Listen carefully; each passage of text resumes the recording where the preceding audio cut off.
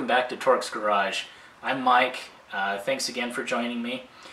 Today we're going to go ahead and cover this Hemi engine rebuild more in depth this time. I hinted at it a little bit last time, but we're actually going to go ahead and start from the beginning. This is stuff I've filmed in the past, so it's not going to look like it did either last time or this time today.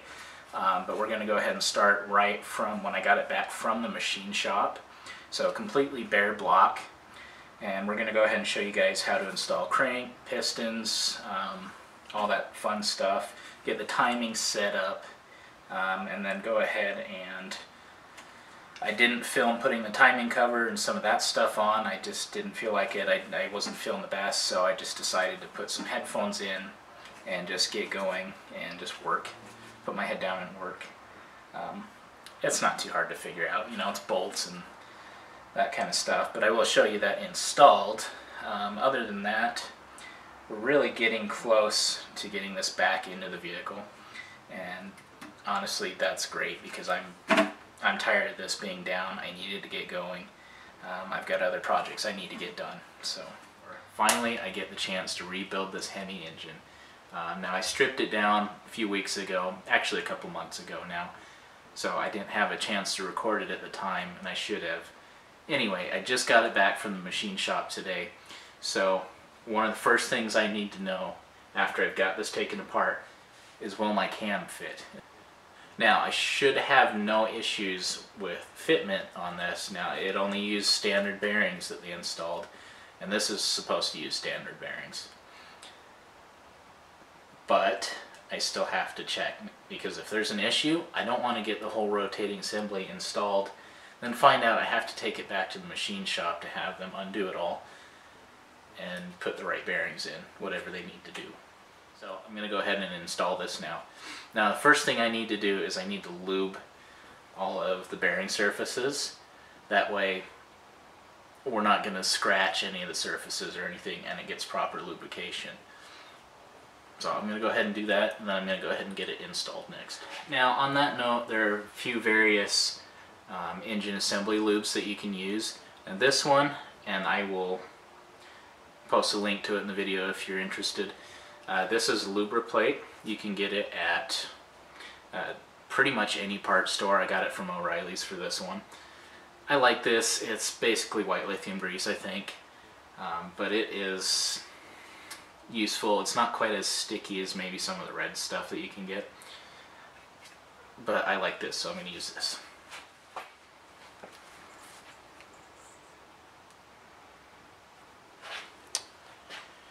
Oh, that's great. There's a hole in this now.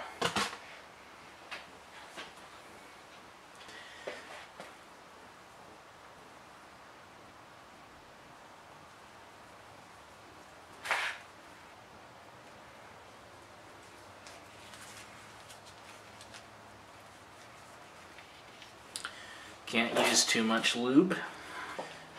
Now, it's not like I can mess it up really, but these bearings actually are tapered, smallest end at the back, and they get bigger and bigger and bigger. So we're just gonna carefully slide this right through.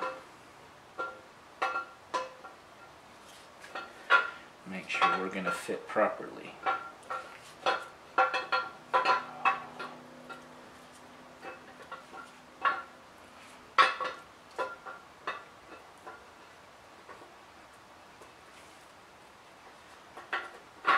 Not a good sign.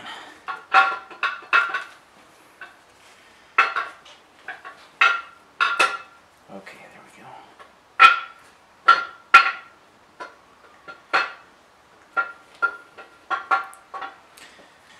Now I can kind of cheat on this one because the rear cam plug's still not installed. I can get in there and wiggle it around. Trying to do this on vehicle might be a little more interesting.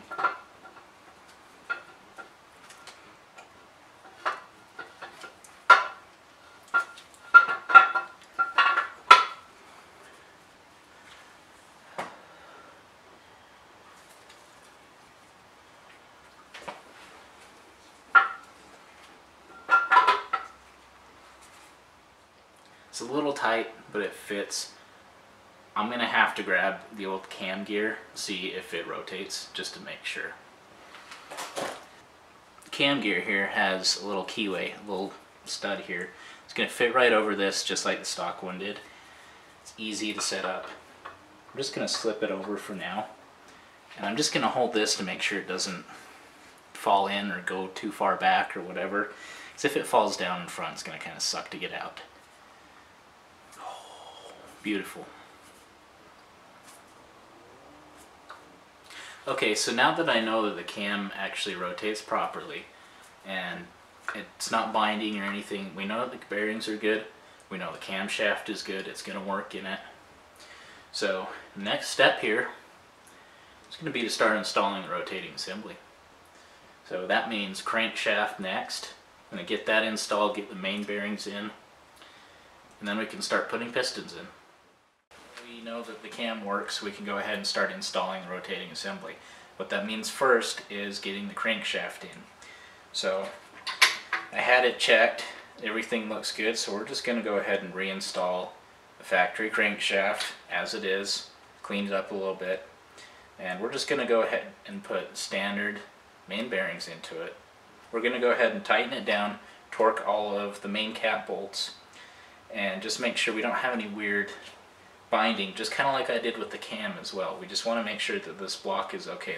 Now, by the way, another useful tool for both at-home mechanics or professional mechanics, these electric ratchets are starting to get really nice. This isn't too bulky.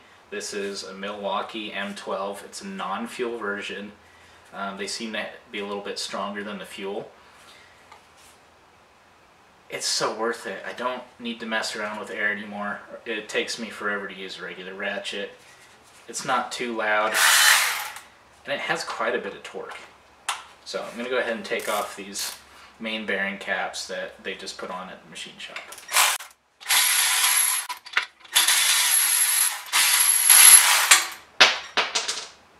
Uh-oh.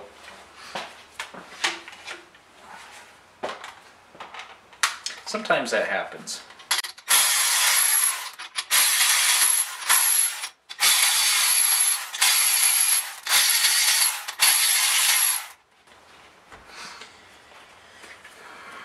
Now, one thing you have to remember, these are numbered. Sometimes they are not, but you need to make sure you keep these caps in the right order and the right orientation. You don't want to mix them up. More than likely it won't fit, but you never know, and that can really mess it up. That'll mess you up.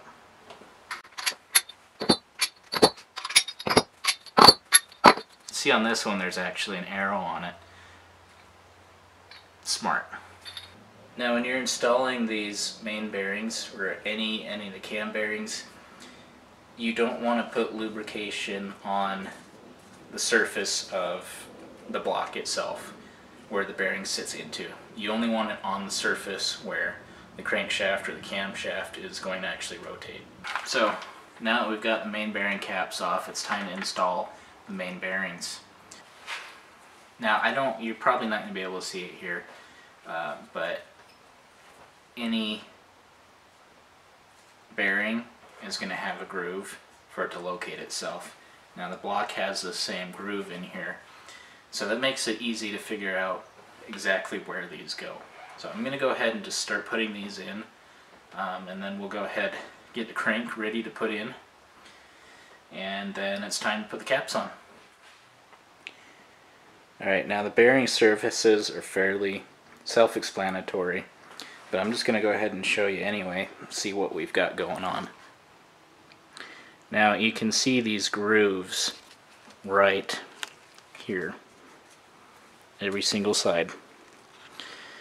Now both the main caps and the block have it, and each bearing also has that little groove.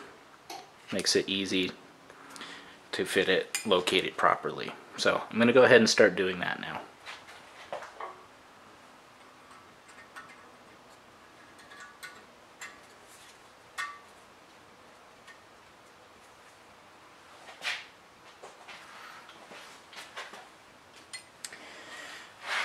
Another thing to note, these bearings that go in the block, the halves of the bearings, they have a nice large oil groove in them as well, so it's easier to identify.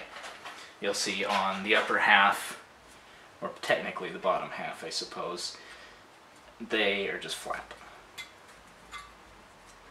So you just have to push it in, make sure it's even. Now I will note that when you're installing bearings, wear gloves. Now it's not just because it's going to get greasy and everything. You don't want any of the oils from your skin to get into that bearing surface because it will stay in there. So having gloves makes it a lot easier to just avoid that whole problem in the first place. You don't want it to wear. You want it to last quite a long time.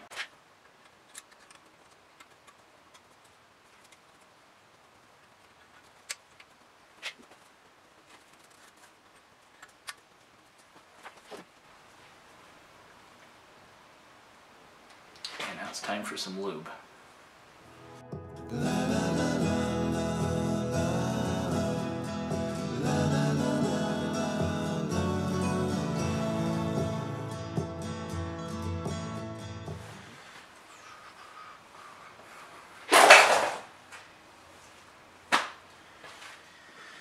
Alright, so now it's time to install the crankshaft. Now, this engine's been apart for a couple months, so another note I want to give you guys is that when you're storing a crankshaft, you don't want to store it on its side laying down. Now, it doesn't seem like the greatest idea, somebody could knock it over. You do have to be mindful of that. If you can find a way to keep it strapped up, that's the best. But what can happen is, since it's so heavy, if you lay it on its side, it can actually warp over time, and that's also not good.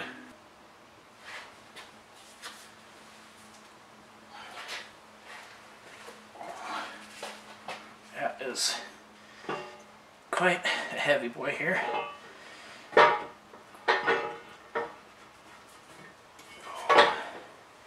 Now that it's down in its hole, I can at least start putting the bearings in the main caps, and then we can start torquing it down.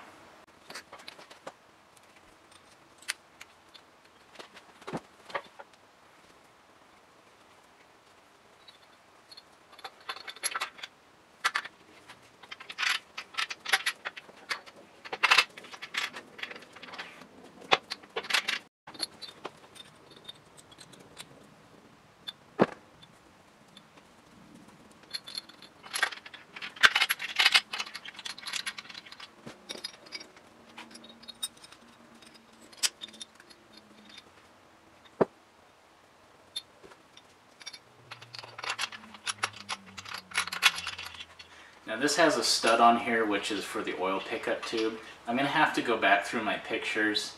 It's been a while, I don't remember which cap it was on, and I think they got it mixed up.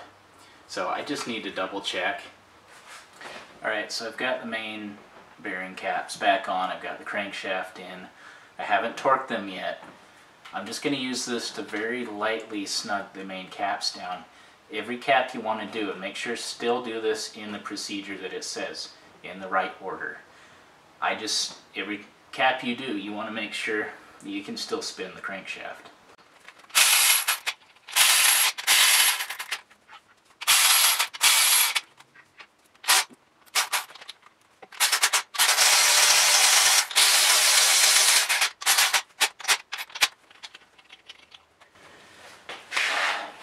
Now, unfortunately, since this stud is also here, none of my sockets fit it for length, so I'm going to have to use a different kind of wrench on it.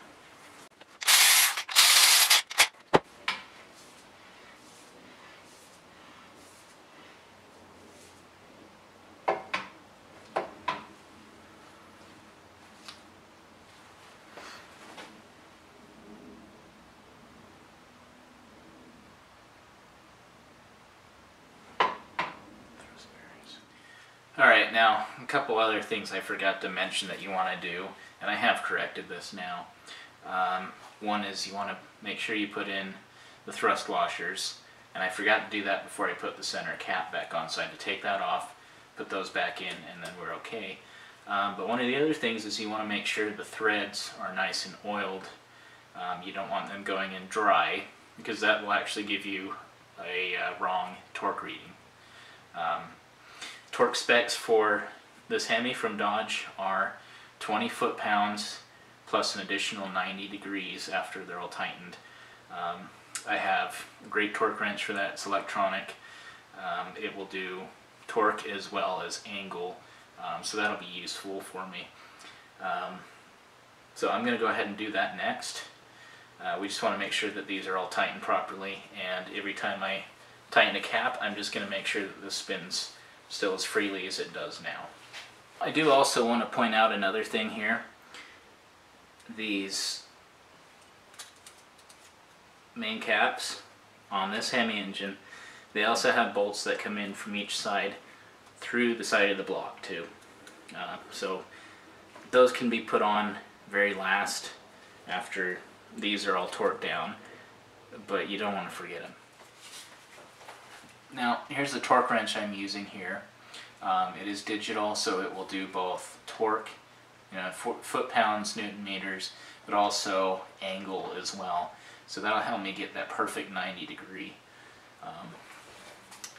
So now the correct pattern for torquing this, you want to make sure you say to this, you don't want to tighten one side and have the other side loose, because that could warp it as well.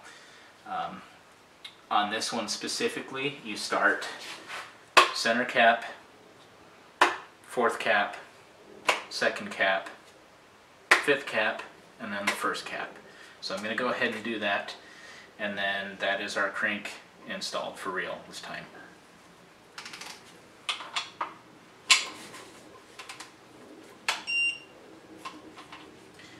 Doesn't require much torque at all.